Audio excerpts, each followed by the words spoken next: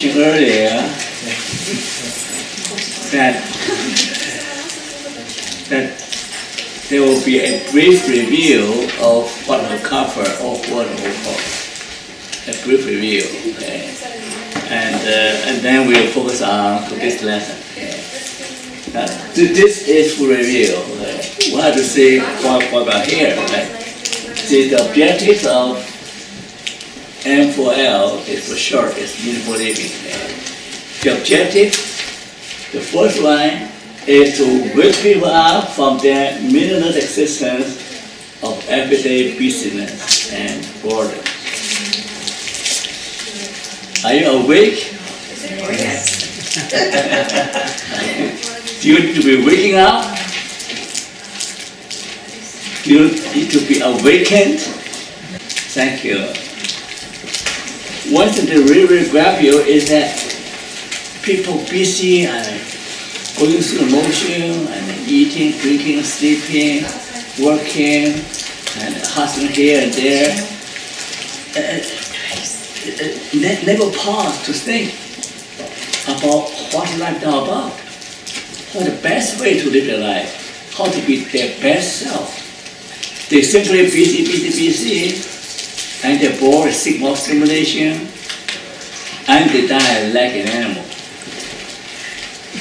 They never really thought about whether they have really lived. You could die without actually living. So that is sad part. So the beginning thing, the beginning part is awakening, to wake you up.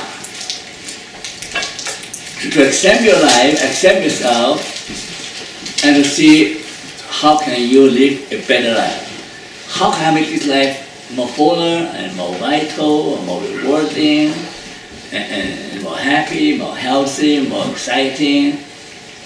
So you really have to, the first part you really have to stop what you're doing, like you're doing now, right? From your regular schedule, and stop and think, how can I make that better?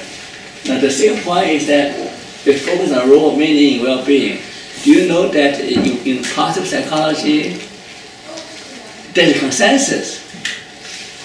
Meaning is a key part for authentic happiness. Meaning is a key part for well-being.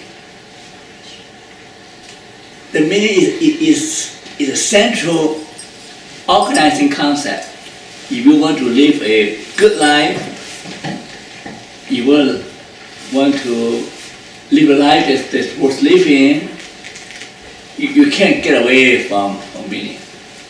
Because meaning is everywhere and meaning is you.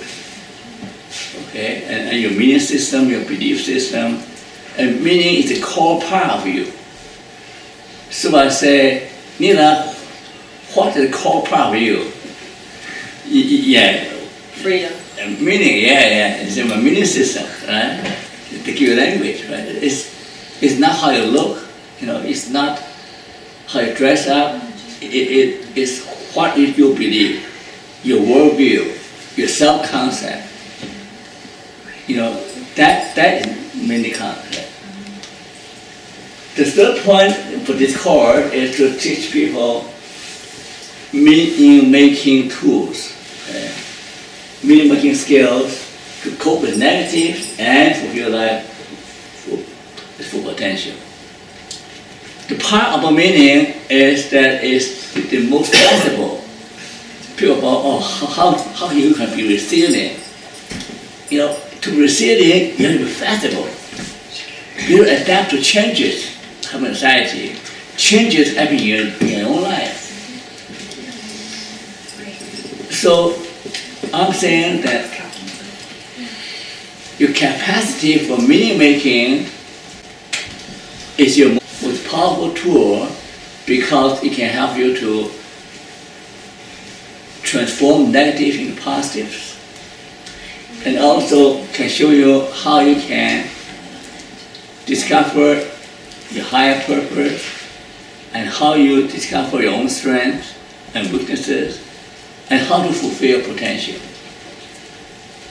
if you ask almost anybody in positive psychology, they will tell you that to develop hope, to be the best you can ever be, to become the best you can ever become, to fulfill your potential, and to live meaningful life. Okay? The next one is to learn how to flourish in spite of fate and circumstances and human weakness. Do you know, now we're safe, we're sitting in the comfort of this room. But you never know, life is scary. Bad things can happen to anyone, anywhere. And Storm Sandy just hit America, many cities in America. And some people can walk on the street and hit by a car or something. You know, like, we can never tell when something bad can happen to you, or to me, or to anybody. Life is never as secure as I would like it. Okay? So what I'm saying that I don't know your fate, you don't know my fate. Fate means something beyond our control, right? Which family you're born into, which area of the society you live. So when you're born. So those are matters of fate, but there's circumstances that we also have human weaknesses, right? Each one of you. So the challenge is that how we can make the best of us in spite of that all, in spite of fate, in spite of circumstances, in spite of your family, in spite of your personal weakness. There's one guy here, this guy is doing everything. He's my student at the institute. Talk to him, he's a decent fellow. He's good at everything, but still, I don't know what he has been tested, right? What has been tested, because life can be very tough. Life can throw a curveball at you and hit you right in the face. I've been tested a lot. Huh? I've been tested a lot recently. Is that right? I'm better for it. I'm good head. Yeah.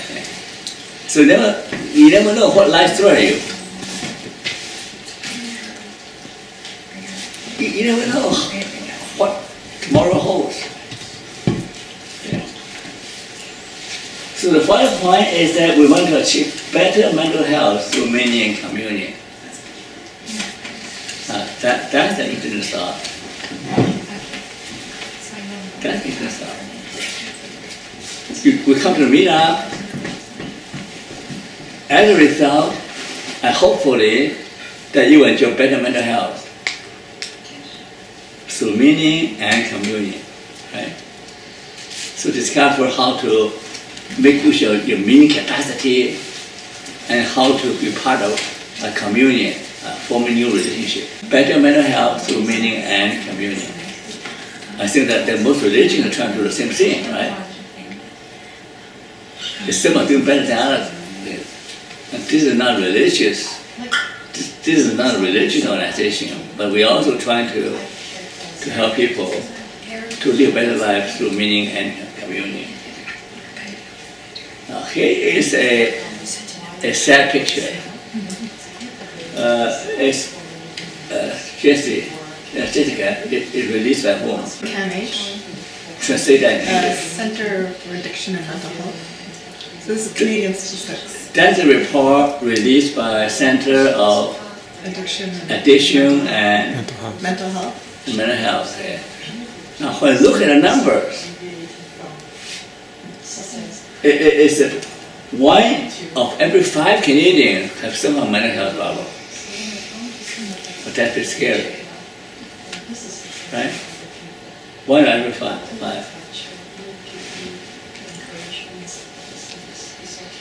And about 8% of the population has major depression. Major depression requires clinical help, requires medication. And then you have anxiety, 12%. 1 out of 10 Canadians report symptoms consistent with alcohol or drug addiction. 1 out of every 10.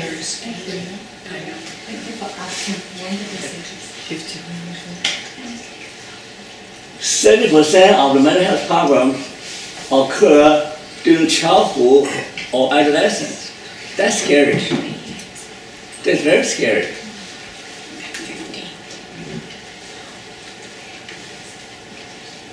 Most children don't realize, most parents don't realize that children, the adolescents, are most vulnerable to mental health problems. And not to make parents guilty, but parents are often part of the problem by over-control the children or whatever. So that is really, really scary. This is even more scary. For that group, they are more likely to report mental health for 15 to 24, that age group, they're more likely to have severe mental health problems. Now, not too long ago, McLean magazine published an article called Broken, what should I call it? Well, it's called Broken Generation, something like that. It reported that nowadays, the students, in big university, the Cornell, in Ivy University, in Canada, in Queens is called the suicide university. 1 month, there were 5 people commit suicide. Suicide university. Imagine, Queens is one of the top universities in Canada.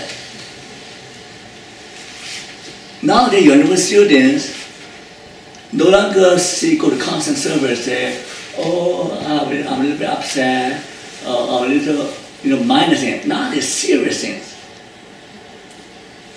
University students are going through severe mental health problems, like major depression and suicidal tendencies.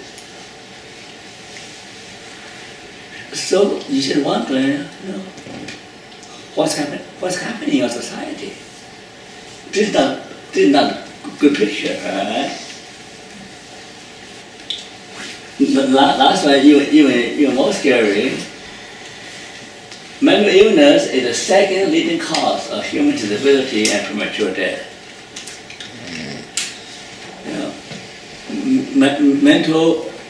When you suffer from mental illness, you are no longer able to function.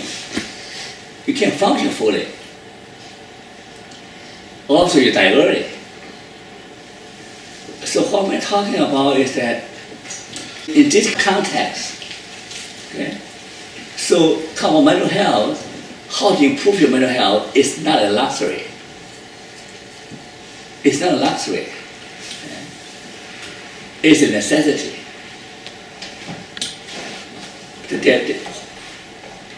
So this is the picture. Any question about this information? Yes. How does it compare with other countries?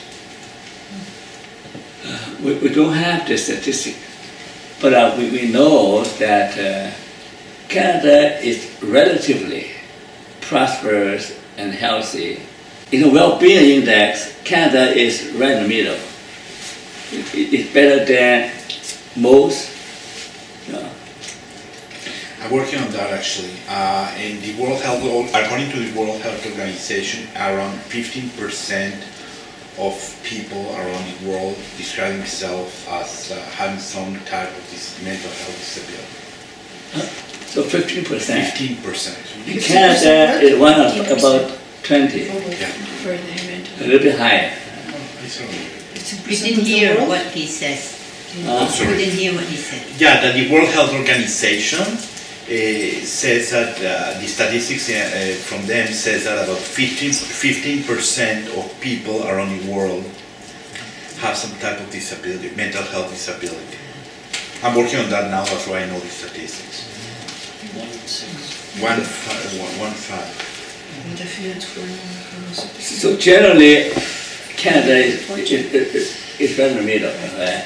not as bad as some other countries, and not as good as some other countries. But mental health problem is a real problem. And people sometimes have no energy, no desire for living. They may be suffering from depression, but they don't know. Yes, really. Why is that, doctor? Well, we'll talk about that. Oh, okay. Well, that situation, okay, it's not a good situation, okay. Why do we get that stage? That's a good question, okay. Let's see what happens. Okay? There's something wrong with society, okay. There's something. Society, we're living in a broken, conflicted world. How do I know we are living in a broken world? Most families are broken, right? There are how many single parent households? How many divorces? The family is the key unit for mental health, for well-being, key unit. But now, instead of become a haven for happiness, for wealth, the family is broken. The family becomes a source of quarrel and strife and conflict. Some children say, "Oh, I want to go home. I want to, because home is too painful. Home too painful. They don't go home. They want to escape from home." Or community.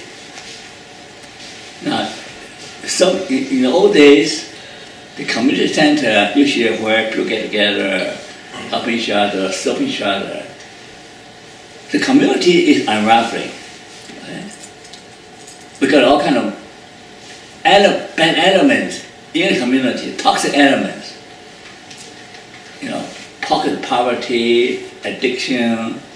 The pockets make the community unsafe.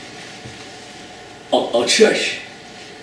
If church is doing their job, or church or synagogue, if church is doing their job, it's also the best place on earth where people love each other, help each other.